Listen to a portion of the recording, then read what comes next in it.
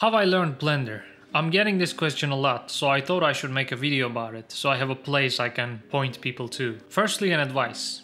Don't try to learn everything in one sitting. While you're first learning, it will be quite frustrating, because you do not know how to navigate. But once you know where to click, and you do it enough times, it will get real easy. I started with the donut tutorial, but I gave up on it 3 times over the years, before I could finally start learning Blender. My suggestion is still, start with the donut tutorial. It is packed with everything you need to learn, but don't try to complete it in one sitting, and don't watch the whole series at once. Watch 4 to 5 videos, then watch this environment tutorial by Like3D.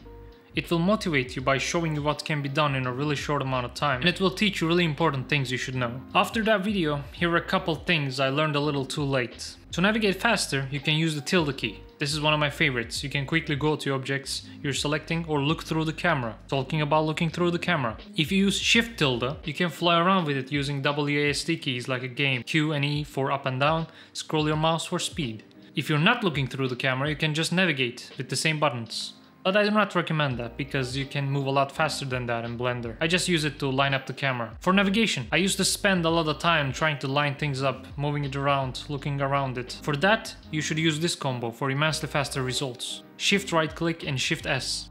Shift right click puts the cursor where your mouse is. Then click on the object you want to move. Shift S. Select it to cursor, or select an object, Shift S, cursor to selected. This will take the cursor to that object's origin, or if you do it in edit mode, it will take you wherever you clicked. Then select another object, Shift S, select it to cursor, and it will snap the object to the cursor. Once you get used to this combo, you will be super fast. That is a lot for a beginner, but this is the advice I would like to give my past self. And once you learn Blender a little, feel free to revisit this video and you will probably understand this bit better. After the Like3D's video, dive into CG Matter, Default Cube, CG Boost, Ian Hubert, Martin Kleckner. Watch anything that looks interesting. Also, my biggest secret is that I have about 10 years of filmmaking experience that translated into 3D quite nicely. So learning about real cameras, camera movements, lighting, composition, any and all filmmaking techniques will help. There is a lot more advice I'd like to give you, but let's keep this video short. I believe that is a pretty good start. Good luck on your 3D journey.